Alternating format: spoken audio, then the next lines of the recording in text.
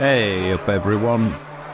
For a change, for today only, this one is going to be a true countdown. Just like you asked for after the Ton Up 250s video, this time it's the search for the most powerful 250cc dirt bikes ever built. I've included the 15 most powerful 250cc dirt bikes I know, and 2 honourable mentions at the start. These were 2 bikes I think that set new standards in the early 70s. As usual, some of the bikes were better known than others, but I've listed everything in the order of least to most powerful today with no exceptions. I hope you still get a few surprises and learn a little something too. And as always, I look forward to hearing about the bikes you think I should have included, so don't be shy with your comments. I'm going to dive straight in, but please try to remember to like the video and subscribe to the channel if you enjoy it. It really helps us in the fight against poor quality auto-generated content, which I'm sure you've noticed seems to be taking over like the creeping death at the moment. First of my honourable mentions today is the Laverda Chott. Laverda first showed the 250cc Chott at the 1973 Milan show, and the bike entered production the following year. The Chott featured a completely new 246cc air-cooled piston-port 2-stroke motor with a dry clutch, designed and built from the ground up in the Bragans factory. The engine would produce around 33 horsepower at 7,600 RPM, and with very obvious use of magnesium alloy to save weight on the engine cases, brake hubs and the fully enclosed chain case, it had a dry weight of just 108 kilos or 238 pounds. The Chott also had a very nicely fabricated chrome moly frame with an adjustable headstock. The steering angle could be adjusted to 3 angles, 25 degrees, 27.5 and 30 degrees. On the steepest setting, it had sharp steering and was perfect on tight technical sections. For longer, faster rides, the other 2 settings offered a more stable, relaxed steering. The Chott didn't sell well after being crucified by the press. It was replaced by a cheaper model called the 2TR. Then, a few years later, Laverda turned to Husqvarna for the engine of the LH4. Next, we have the Montessa Cappra 250 MX. First built in 1971, the Montessa Cappra 250 MX introduced a long list of new features. The chassis was made from chrome moly tubes, it had electronic ignition, 3 transfer ports, a new exhaust design and new front brakes. It also had a 5-speed gearbox. All these developments contributed to significant improvements in the overall performance of the bike. With a major reduction in weight and a maximum power of 34 horsepower, the Montessa was the bike at the very top as far as performance was concerned. Later, the Cappra 250 MX would be developed further and became the Montessa Cappra VR. Finnish rider Pekka Bukkonen managed to take 4th place in the 250 MX World Championship, keeping the Montessa firmly in place at the top of most riders' want it list. Now, we come to the start of the list proper. In 15th place, we have the Yamaha WR250F. It may look like its motocross brother, the YZ250F, but the Yamaha WR250F has got a personality all of its own. If you didn't know, the WR stands for wide ratio, because this bike is built to tear up the trails, not the track. An electric start makes life easy and fires the 4-stroke single up with the push of a button. The full lighting rig also means you can ride from dusk till dawn. Yamaha detuned the engine for an explosive hit of low-end torque instead of top-end power, but it still revs well, and if pushed, will get up to around 35 horsepower. It will launch you up climbs and throw you through berms with the best. The suspension's plush and controlled, so you float effortlessly over rocks, bumps, sand or gravel. When the trail gets tight, the WR250F's wide ratio 6-speed box means that you can always find the right gear. Now, don't get me wrong, the Yamaha WR250F is no motocross racer, but it is a nimble and reliable donkey of a bike that's ready to conquer the backcountry anywhere. Next, at number 14, we have the Suzuki RMZ250. You can rip through any trails on this fierce 250 class motocross bike. The Suzuki RMZ250 is a powerful and versatile tool. It all started in 2004 when Suzuki rolled out their first ever 4-stroke MX bike. Now, nearly 20 years later, the latest RMZ250 has evolved into a formidable race-ready bike. The crisp 249cc 4-stroke single churns out around 37 horsepower, and one of the RMZ's unique features is its dual injector EFI system. The secondary injector, placed right at the airbox, feeds in more atomised and cooled air for maximum power at higher revs. Fitted with the latest Kawasaki suspension, the RMZ250 is armed to conquer any terrain you throw at it. Since its debut, this trailblazing machine has gone through many updates and has become just as important today as its 2-stroke ancestors were in the past. At 13, we have the Honda CRF 250R. When you pin back the throttle on Honda's CRF 250R or RX motocross and enduro missiles, you will wonder why everyone has been saying for years that Hondas are boring. Whether the R stands for race or rally, this lightweight 250cc rocket delivers thrilling performance on track or trail. But the Honda CRF 250R likes to be pushed. It's an aggressive ride, built mainly for competition use. The 249cc double overhead cam single-cylinder 4-stroke power plant cranks out almost 38 horsepower. Combine that power with great mid-range punch and 24 Nm of torque, and you soon find out how fast the Honda CRF 250R can rip out of corners. Recently fully overhauled, the new Honda gained more precise power delivery while also shedding weight. A new 9-plate clutch assembly also reduced clutch slip at higher revs. Dare I say, the Honda is a great looking bike with fantastic performance, solid reliability and reasonable pricing. It's no wonder the CRF 250R has attracted such a strong fan base. When it comes to well-rounded 250cc dirt bikes, the performance of the Honda is hard to beat. The Honda CRF 250R and RX are more than capable of running with the best at the front of the pack. Next, at number 12, we have the Aprilia RC250. Just imagine, it's 1980. You really can feel the rush of the wind in your hair as you rip through the trails on Aprilia's classic RC250 Enduro. At the heart of this Italian beast lies an air-cooled 244cc Hero single-cylinder 2-stroke motor with a stunning power band. The engine is mated to a 6-speed gearbox for maximum effect. The Hero engine produced over 38 horsepower and 34 Nm of torque in 1979.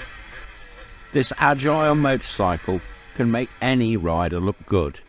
It really is a joy to ride. With raw power to spare, the Aprilia RC250 will tear its way from corner to corner, leaving rooster tails for the rest to fight over. Quality cycle parts came as standard. They might not seem it now, but 35mm Marzocchi front forks, adjustable rear shocks and Grimeca drum brakes front and rear really were the best of their time. This iconic dirt bike also has the style to match its performance. The Aprilia RC250 has a unique blend of agility and power that was made for riders seeking serious off-road thrills. Over 40 years later, this classic motorcycle still delivers an adrenaline-fueled ride down the trails. You could say that the Aprilia RC250 is the perfect blend of raw power and Italian style. The trails would never be the same again. At number 11, we have the Honda CR250. The CR250 is another bike with a long history, but Honda's 1991 CR250 was a two-stroke screamer that packed 40 horsepower of arm-stretching grunt into a 115-kilo package of reliable Honda parts.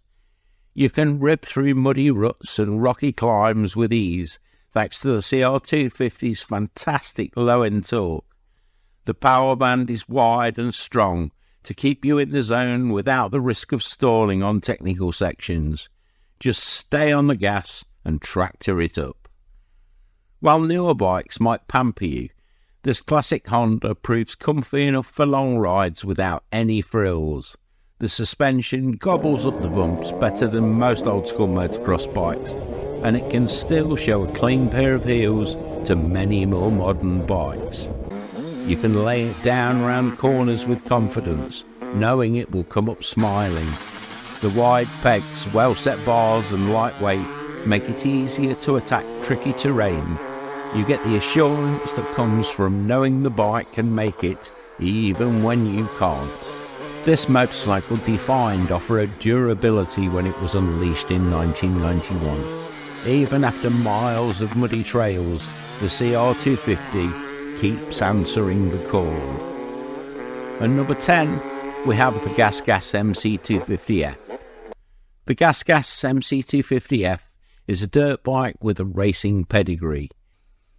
Yes, it's based on the KTM, but it is flavoured by that particular brand of lunacy that Gas are famous for. It really is built to give you the best feedback when it's being ridden flat out.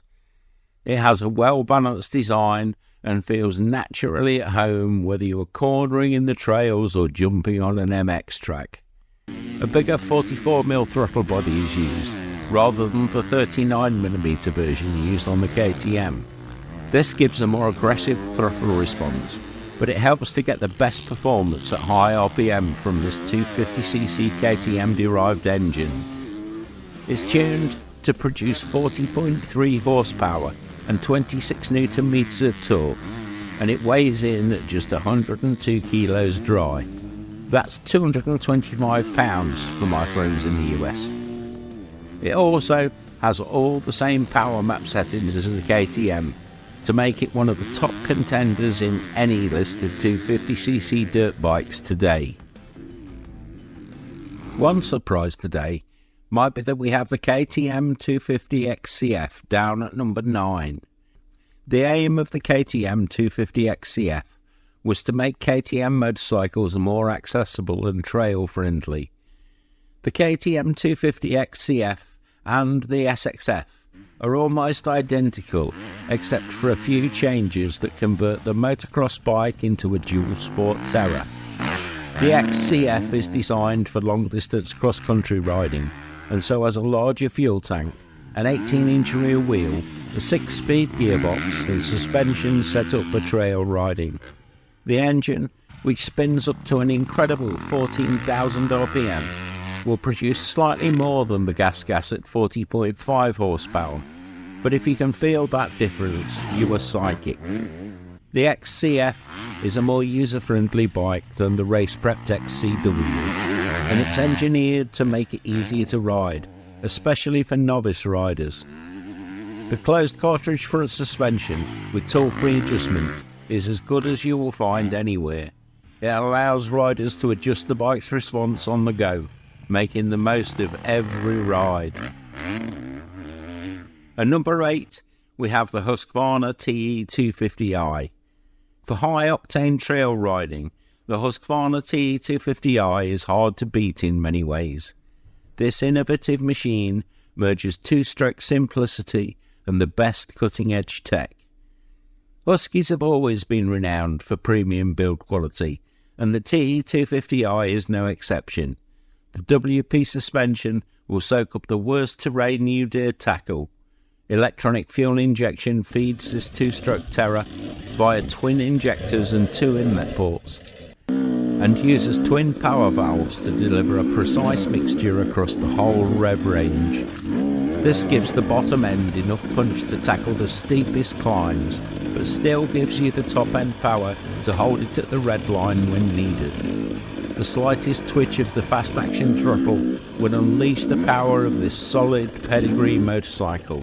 From dusty trails to alpine peaks, this bike, bred from Swedish, Italian and Austrian ancestry, will take it all in its stride.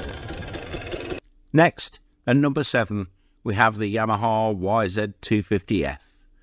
Yamaha has always been known for its lightweight dirt bikes, and their modern designs are just as good as ever. They have completely redesigned the YZ250F in recent years, with an upgraded engine, a new lightweight frame and top-grade suspension to give you exceptional handling. At the heart of the bike lies the same 250cc liquid-cooled double overhead cam 4-stroke engine used in the WR250, but in the YZ is tuned for top-end power. The YZ250F is capable of producing over 42 horsepower and around 27 Nm of torque, and the power is delivered in a sinuous surge that just keeps on giving. The Yamaha YZ250F is a true racing dirt bike, and the stability of the motorcycle in the most extreme conditions is almost surreal, making it a winning choice for riders of all skill levels. Now, at number 6, we have the Kawasaki KX250. The Kawasaki KX250 has a long history behind it. It was first introduced in 1974 as a two-stroke and won many championships across the globe, but Kawasaki finally had to pull the plug on the two-stroke engine in 2008. The engine was replaced with an all-new powerful 4-stroke 249cc single-cylinder double overhead cam engine, which now produces over 44 horsepower. The updated 2023 model has further improved the performance of this bike with an even stronger mid-range pull, making it a competitive motocross bike as well as king of the dual sport market. The engine now has better performance across the whole rev range.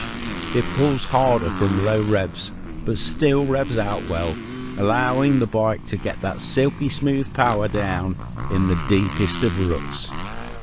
With a strong extended mid-range, it's just as happy tearing along trails as it is taking off over jumps at the local MX track. Now this is where I start to feel like I should have the riff of an old Led Zeppelin song playing away in the background, but I'm sure YouTube wouldn't like that very much. The first bike in our top 5 is the Husqvarna FC250. The Husqvarna FC250 is possibly the ultimate 4-stroke for riders who want unbridled power, precision and agility on an MX track. The updated 250cc double overhead cam engine now has a larger bore and shorter stroke, allowing it to rev out faster and crank out almost 46 horsepower and 26 Nm of torque. The 2023 model has fully revised steering geometry and more centralised mass for better balance. These changes have made this beast of a bike even more lethal and more than capable of conquering the most challenging tracks in the world. The high-performance engine, lightweight frame and precision handling make the Husqvarna FC250 a prime choice for any budding racers.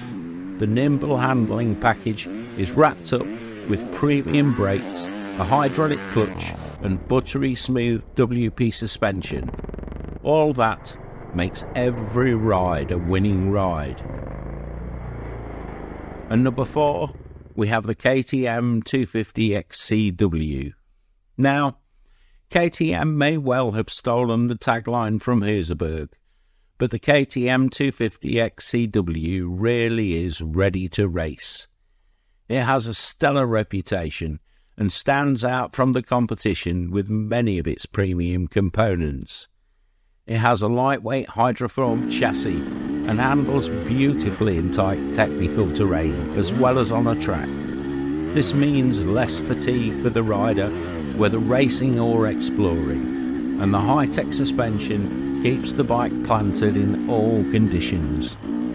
This 250cc battle-hardened bike will produce an explosive 47 horsepower and over 40 Nm of torque from an engine that weighs less than 25 kilos, or just 55 pounds. It has masses of low-end power, so no matter how gnarly the track gets, the KTM XCW will get you where you need to go. New 39mm throttle bodies and a redesigned power valve system mean top-end power is equally as impressive as the power you get at the bottom end of the red range. You also have the advantage of multiple engine maps, so whatever the conditions, you can set the bike up quickly and easily to suit the occasion.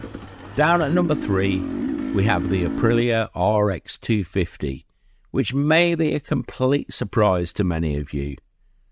6 years after the introduction of the RC250 in 1985, Aprilia gave us the RX250. It had a liquid-cooled two-stroke 246cc single-cylinder power plant mated to a 6-speed gearbox and produced in excess of 47 horsepower at 8,000 RPM. Now let us put that into perspective.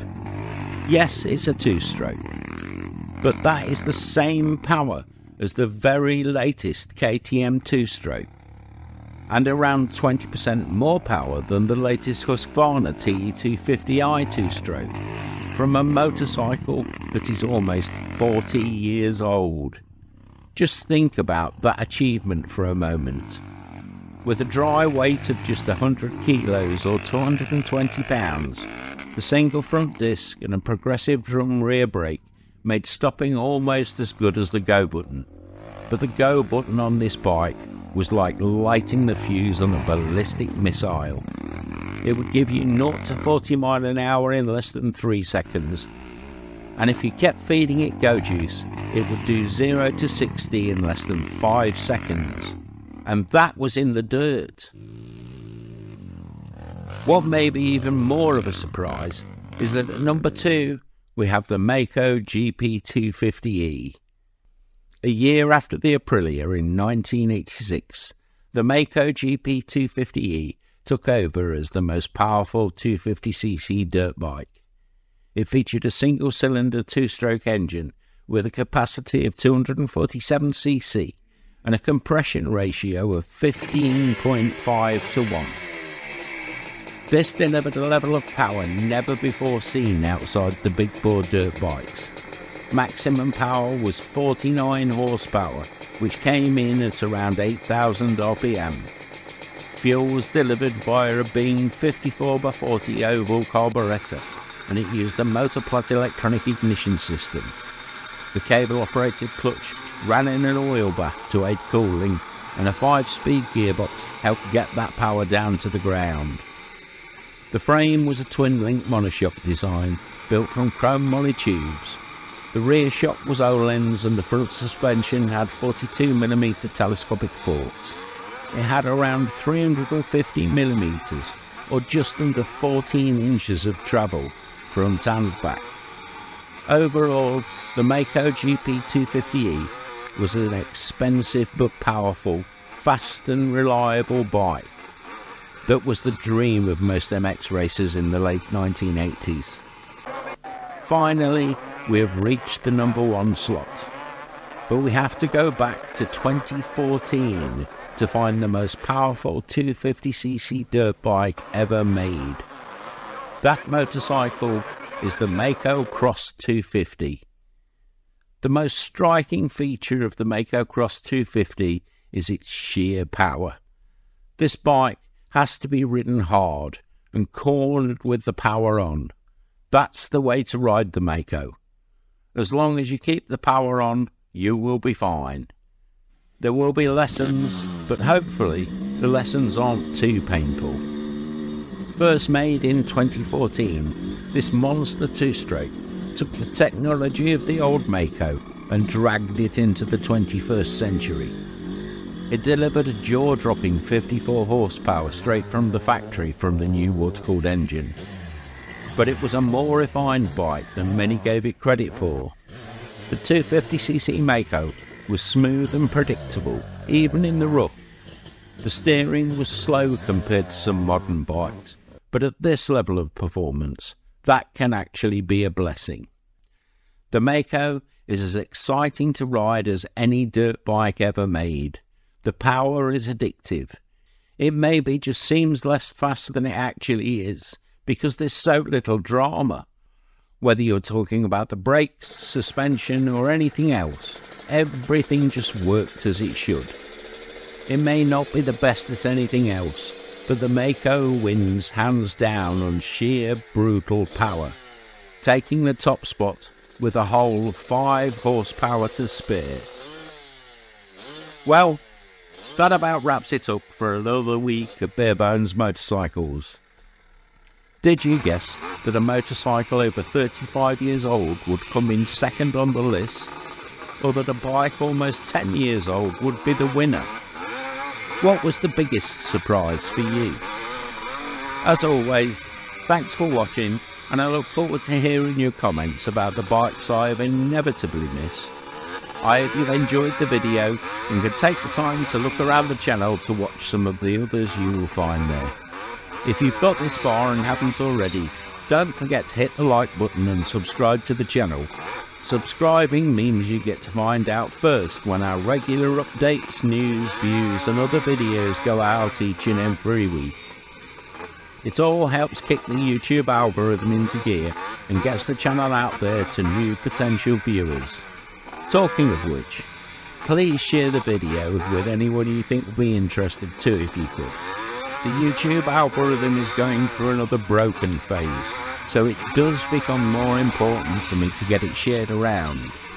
You can visit the website or the Redbubble shop linked in the description below for the best biker t-shirts and other merchandise, and there are more exciting motorcycle adventures and other stories from the shed and beyond on the website too. So why not grab yourself a cuppa and take a look around. You won't be disappointed. Thanks for watching. I hope you get some great riding in. Ride free, everyone.